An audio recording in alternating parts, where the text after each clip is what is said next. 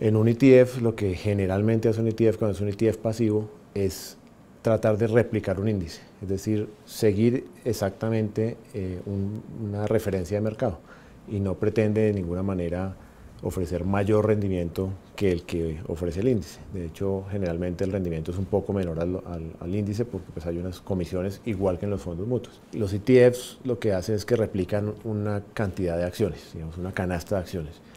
Y la ventaja y la razón por la cual han sido tan exitosos en el mundo es que usted compra como una acción del fondo, una acción. Y una acción, digamos, en el caso del fondo nuestro está alrededor de 11.000 pesos.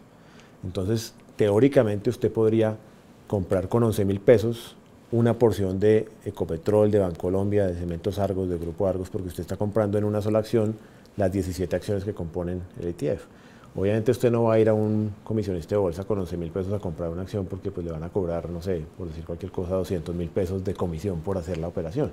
Entonces, digamos, para que sea económicamente viable, pues usted con un capital por encima de los 5 millones de pesos, pues ya tiene una oportunidad de hacerse una inversión diversificada y pensando obviamente siempre en el largo plazo. Los ETF ya están, digamos, en este momento sobrepasando la industria de hedge funds, por ejemplo.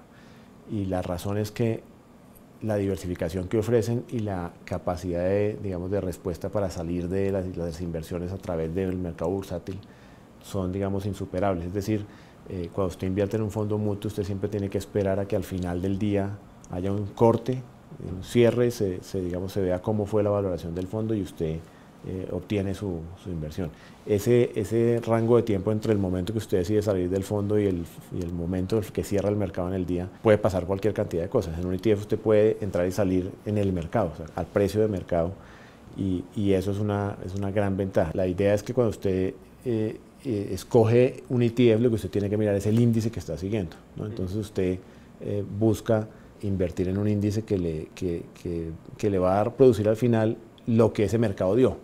Y digamos, a nadie lo critican porque en su inversión obtenga lo mismo que el mercado obtuvo. Si usted invierte en un índice que sigue el mercado, pues usted va a obtener el resultado del mercado. Y eso es, digamos, lo que hace que los ETFs sean tan exitosos, porque se ha demostrado a través del tiempo que es muy difícil ser consistente en el tiempo para ganarle al mercado. Es cada vez, digamos, cada vez más difícil y incluso en los mercados más desarrollados, pues es mucho más difícil ganarle al mercado. Entonces, por eso los ETFs son tan exitosos.